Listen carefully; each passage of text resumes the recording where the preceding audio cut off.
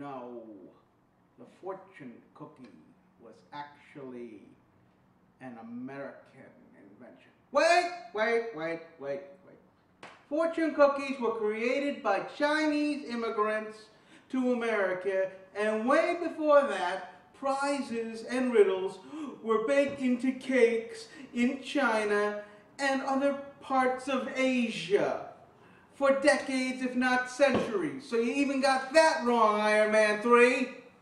Now, let's go over Ironman 3 and what's wrong with the Marvel Cinematic Universe's Mandarin. This is your best friend in a baseball cap. And you'll never see the fans' disappointment coming.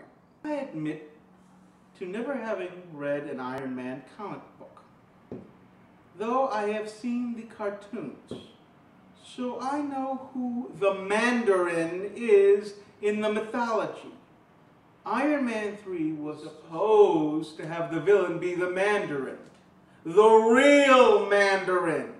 In the comics, the Mandarin is Tony Stark's equivalent to what Lex Luthor is to Superman, Dr. Doom is to the Fantastic Four, the Joker is to Batman, and so on. There was a reason Jon Favreau decided not to put the Mandarin into the first movie.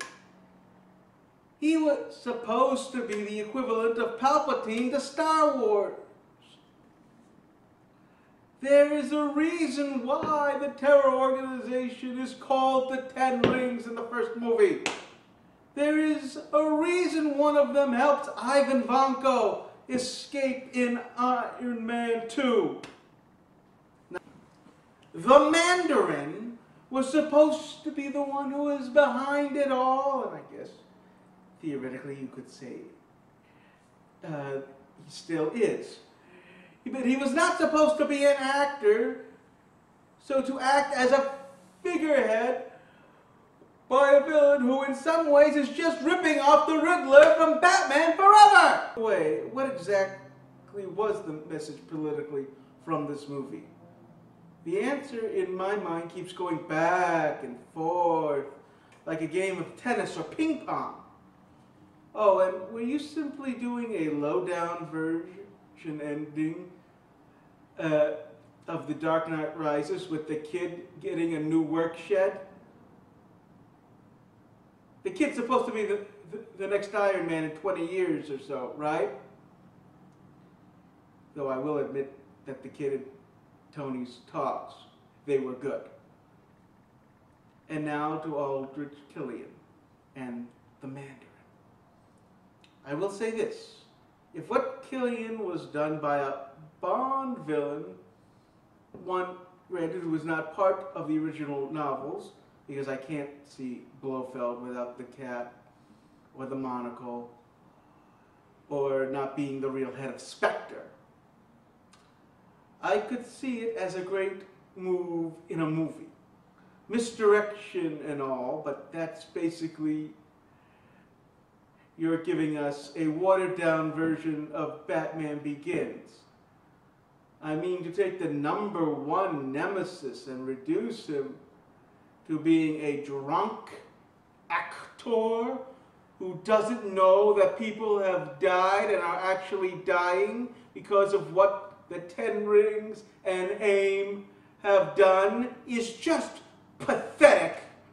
Killian saying at the end, I am the Mandarin, doesn't make it so. Not really, even in the Marvel Cinematic Universe. Oh, now I know it's a comic book movie universe, but I don't care that she was inserted with some fire toxin. That doesn't mean that Pepper should have been able to survive a 200-foot fall into a huge fire. Maybe if she had just been pushed into a small fire, I could buy her surviving, but not both. Oh, and by the way, if you take that thing next to his heart away, Tony is supposed to die. Didn't you see the Avengers? Anyway, That is Ironman 3, and I am your best friend in a baseball cap. Oh, Shane, why are you making Iron Man like James Bond? We already have a guy like that in the movies. Mission Impossible's Ethan Hunt.